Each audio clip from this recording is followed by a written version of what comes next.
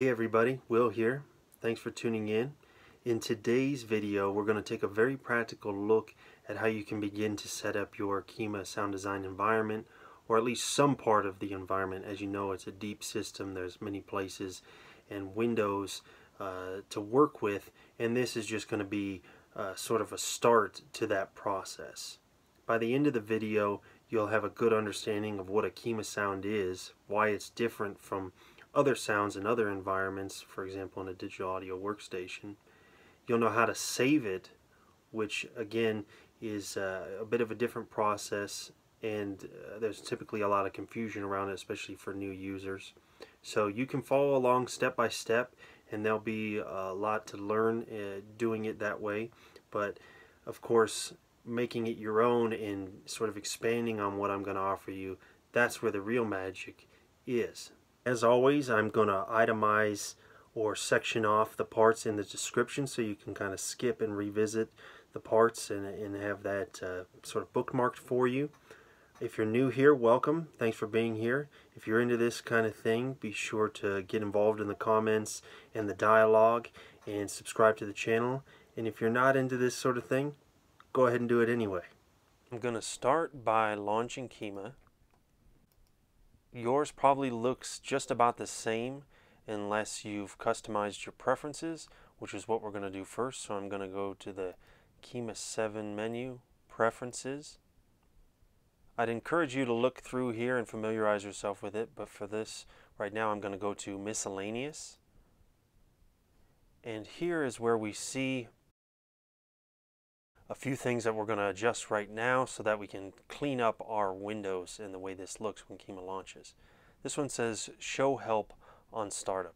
This window here is the help, so I'm going to say no. Show Untitled window on startup. The untitled window is this kind of reddish gray one back here. That's a multi-grid that's unnamed, and in this case the untitled window, so I'm going to say no. This window here is the Cappy Talk of the day, and that too can be toggled here. I personally like to have that. One piece of fish I do enjoy, even though I'm a vegetarian, so I'll leave that on. And that will be enough for now. This time around, I will have to close these windows, but when Kyma launches each subsequent time now, those preferences will be saved.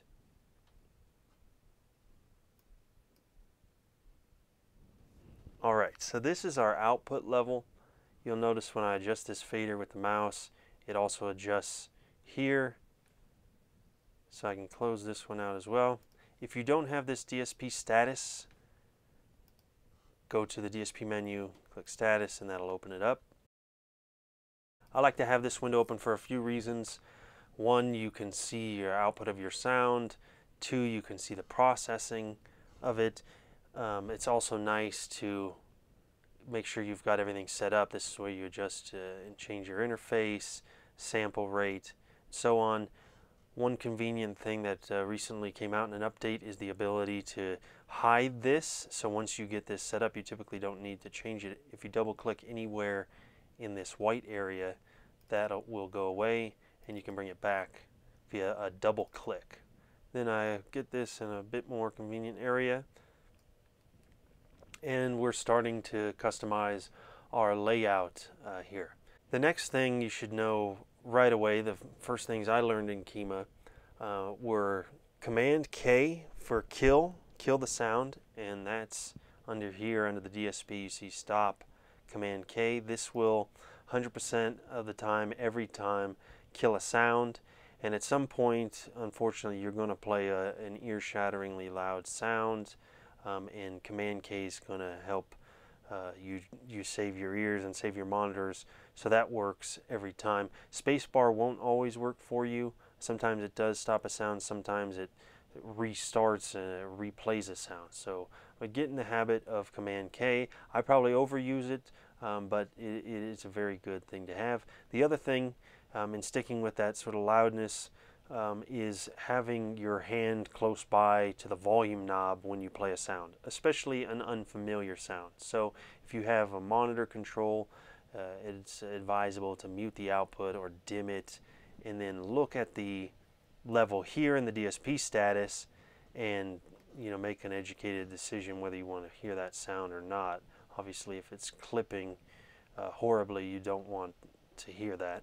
Now let's take a look at the sound browser, which is this, actually both these windows here. I'll close one of these out just so you can see.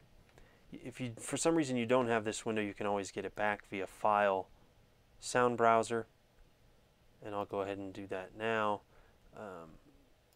So when you do that, you get access or a visual on everything on your disk, even unrelated things to Kyma.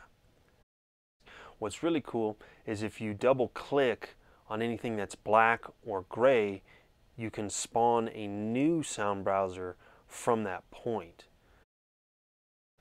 What I like to do is have my Kyma 7 folder, and within that I have my sound library, so I'll double click and spawn another one there.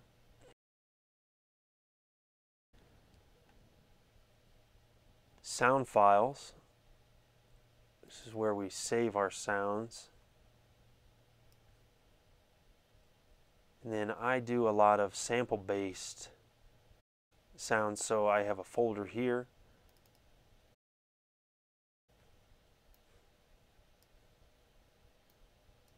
And then you can kind of configure these however you want. I have multiple monitors set up so I can position these wherever I want. You have to decide if that makes sense for you. One thing that's nice is Kyma has, I guess, sort of a state memory that if you leave these windows open when you close Kyma, the next time you open it and launch it, they'll open right back up and stay there. So kind of a cool thing for things that you readily or regularly access to have available for you. So this is a fairly typical setup that I have, and I think it's easier to navigate. Let's take a look at sound files. This is sort of where all the sounds, your sounds in your library gets saved initially. This is where sounds get saved and then they go out to other environments, which I'll show you. So you'll notice within this folder I have all these blue.kym sounds, which are sound files.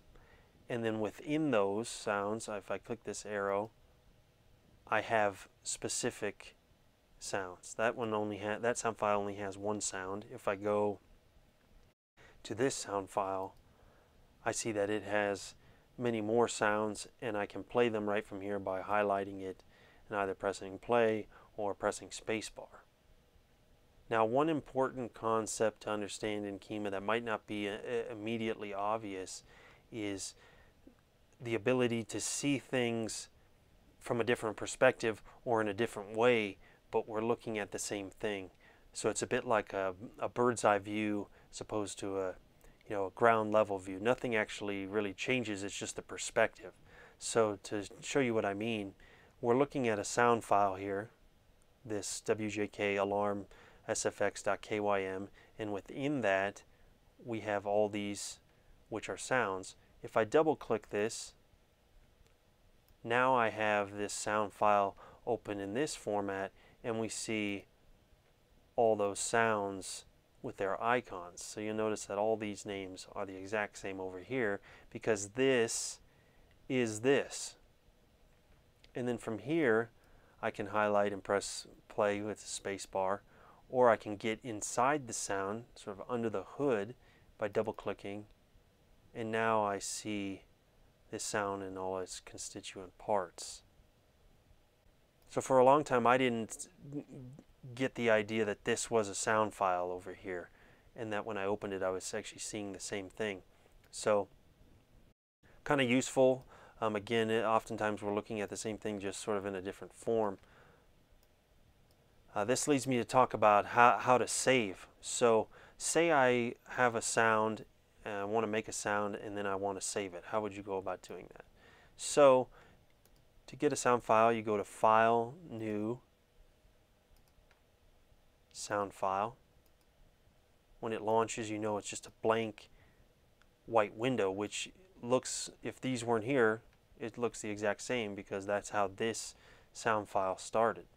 Now I'm here, and you just, once you make sounds, you just drag them in here. And so I'm going to show you what that might look like now. So say I build a sound, press Command B, go to oscillator. Say I was building some sort of synth here, and just for the sake of this example, say I have, made a couple of changes. I've got this sound, and say I'm ready to name it, so I press enter on the sound I want to change, and we'll just call this oscillator version 1. Okay. Now I take this and I just drag and drop it here. And then what I'll do right away to avoid any confusion is close this out. When it asks me if I want to keep the changes, I'm going to say no. And so now nothing's been saved. I've just set myself up to save. I'll click this window to bring it to the forefront, and I'll go to File, Save As, and I'll give it a meaningful name. I'll just call this WJK Test Save version 1, and I'll make sure that it goes into my sound files folder within my sound library, and I'll hit save. We notice that it changed from untitled to the name I just gave it, and .kym. So now this is a sound file that contains this sound. If I close this out and I go back over to this view within the sound browser, I notice that it's not in here just yet. So I have to close the root folder, open it back up, and then here it is, WJK Test Save version 1. See, if I open it, oscillator version 1, there it is. I double click, there's what we just made. So that's a really clean way of going about saving initially. A lot of people get confused about copying and duplicates and overwriting, but if you go about it that way, it should be a lot more clear. Now what about if you already have a sound file and you just want to add to it? Well, it's the same thing, you just kind of add on to this. So you would just drag and drop sounds into here. So for example, say I wanted to go back to my sound I made, some sort of sample based sound, I can just take it, try to make it and drag it in here, and then go up to File and go to Save, and that will save this sound file. One other thing that's cool too is you'll notice that all of these sounds are within alarm sound effects. So seemingly, or it would make sense that all these are related in some capacity, and they are. So say I just want to make some sort of small change to one of these, I can open it up by double clicking, and then I can make changes here. So say I wanted to change the sample and have a different version, I'll just put a sample I know the name of, which is phrase, which you can just type it in there within single quotes if you know the name, and then come over here, you press enter and change to version 3, say, and then I can just take this and drag it over into my sound file. And what I'll do right away is close this out. It's going to ask me if I want to save. If I was to save now, it's going to overwrite that original one, which I don't want to do. So I'm going to hit no. You notice I have my original here untouched and the sound I just made. Now again, nothing has been saved, so I have to go up to File and then hit Save, and that will save this sound file with these contents. So if you go about saving your sounds in that way, that's a clean way that hopefully eliminates the confusion. Now, one other thing I want to talk about in regards to the sound file and a bigger concept in Kyma is something I'm going to show you now in the Finder. So if I go into the Finder and I find these sound files on my disk, I'll find that same alarm sound file we've been working with, you'll notice here that this sound file is 189 kilobytes. That's so small by today's sort of standards that it almost seems like a mistake. If this was in your digital audio workstation full of sounds and you opened it up and saw that it was that small, you could almost be positive that it's a mistake. But in Kyma, this isn't a mistake actually. And the reason is that this sound file, which contains these sounds that we've been looking at, these are not a recording.